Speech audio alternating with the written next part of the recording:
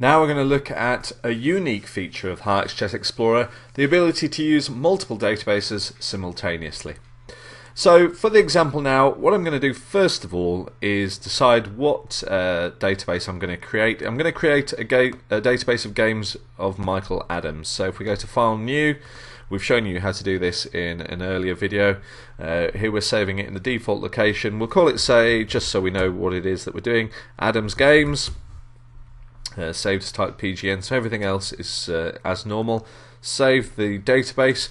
So you see now we've got 4 databases open. The one I'm interested in doing the search in is Top Games, and the one I want to put those games into is the Adams Games database, which currently has nothing in it.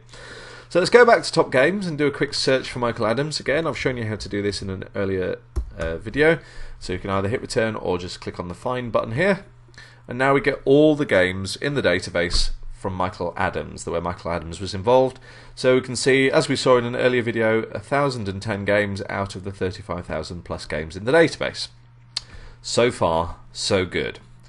How do we get those games into the Adams Games database? Well, with HIARCS Chess Explorer, it is very simple indeed. We're going to do a copy-paste action, so we want to go to that edit menu that we looked at earlier, go to the copy section, and then there's 3 different options: position, game, and games, and that's the one we're interested in. Click on games.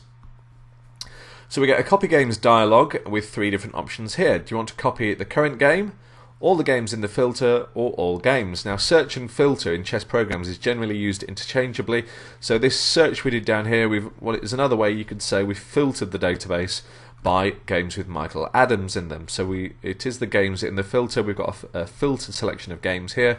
We're going to copy those games in the filter to a database. Which database? We've got 3 open, so there's 3 appearing in this little bit. The one we want to use is Adams Games, so we've selected Games in Filter, Adams Games, click OK, and it looks like nothing's happened, but don't worry, because now when we open Adams Games, we can see in the Game Explorer a whole host of Adams games, and instead of it being 1,010 out of 35,000, we've now just got 1,010 games, all involving Michael Adams, and we can search through that or play through any of these games as we like. A unique and powerful feature of the new HIARCS Chess Explorer.